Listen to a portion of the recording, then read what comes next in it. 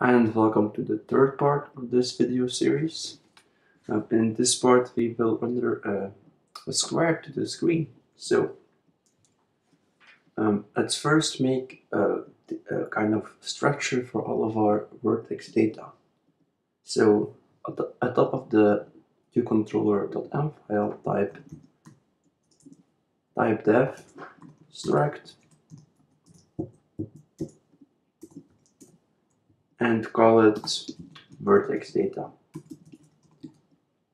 Inside of it, we'll have, for now, only one variable that will be a glk vector 3. It's just a vector with 3 components, and call this position coordinates. Okay. Now we need to define our vertices. So top of your file, type vertex data vertices and make this an array. Now we need 3 vertices for one triangle, and we need 2 triangles for one square. So that's a total of 6 vertices. So the first one, and in OpenGL,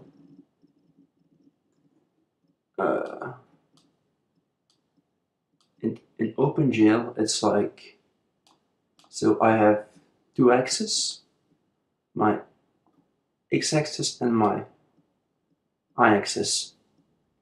So, and the iPhone screen goes like from bottom to top. So the bottom will be 0, 1, and the top is 1. And the same goes from left to right. So left is 0, 1, and right is 1. So for a square, so here I've typed all of the vertices out, so you can just copy this. So yeah, again, this is the bottom right, bottom left, top left, and again the same, so top left twice for the second triangle, then again with the bottom right, and we end with the top right. Okay, so these are all of the vertices you need for a square. Okay, then go to your, now we have to take this data and send this over to OpenGL land. And we can do this by using something called Vertex or array buffers. So the first thing we need is a way to keep track of our buffer, and that's called a buffer ID. So in Objective-C, to define a variable in a class, inside of your implementation block, so in your .m file, you just add these brackets to your name. So right here at your add implementation view controller, you add 2 brackets, and you just type your variable. So in our case, we want an unsigned GL integer called Vertex buffer ID. Okay, then go to your view.load method, and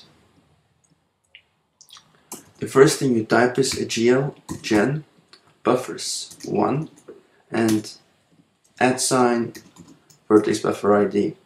So here we say generate 1 buffer and send and save the ID over or add this variable, and we pass it set by reference. Then we have to use our buffer, and to do that we just type GL bind buffer, and we bind this to a GL array buffer, and again which buffer will bind, so the one we just created. Okay, now we have to send the data to OpenGL. To do that we do GL buffer data, and we will buffer an array, Then we have to give OpenGL the size of our data. So we just type size of and our vertices array. Then we actually give the vertices. And then we give a usage hint. So we will use GL static draw, which basically means that we won't change our data very often. So yeah, so the GPU can use this to optimize its rendering, I guess. It's an optimization now.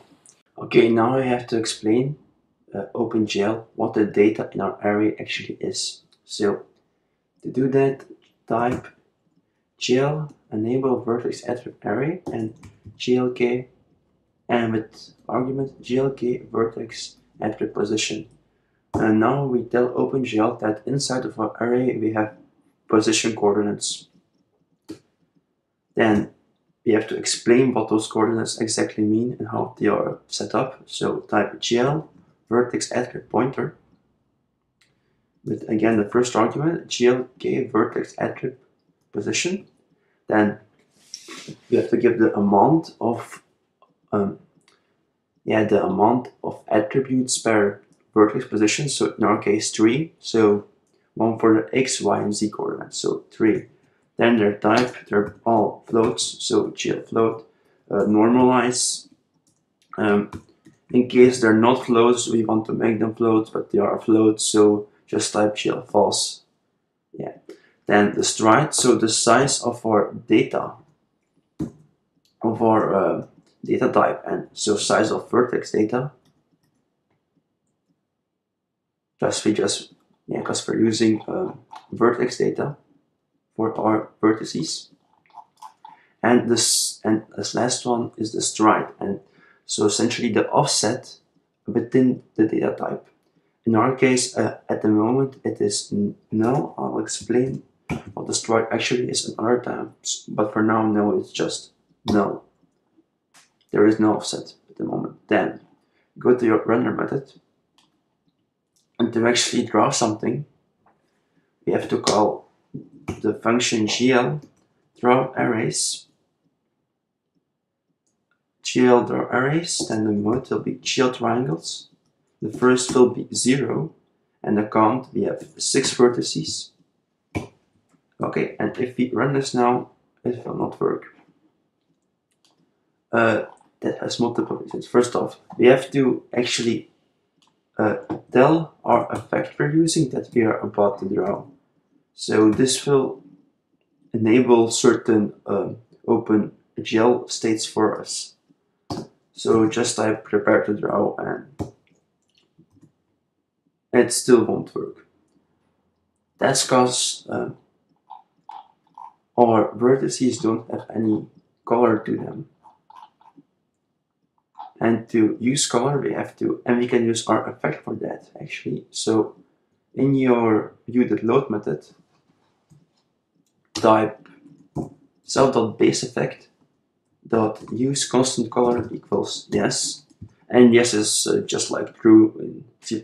So Objective-C uses yes or no. You can also use true, I think. Yeah, true works fine too, but I'll use yes. Okay, and then self.baseEffect dot constant color, and let's take red. So we have to give this a vector with 4 components. So GLK vector for make. So make as a vector with 4 components. And for red we want 1, 0, 0, and 1 for the alpha. So if you run this now, you'll get a red square which is slightly stretched. Now I'll explain why it is stretched in the next video. So see you then. Bye.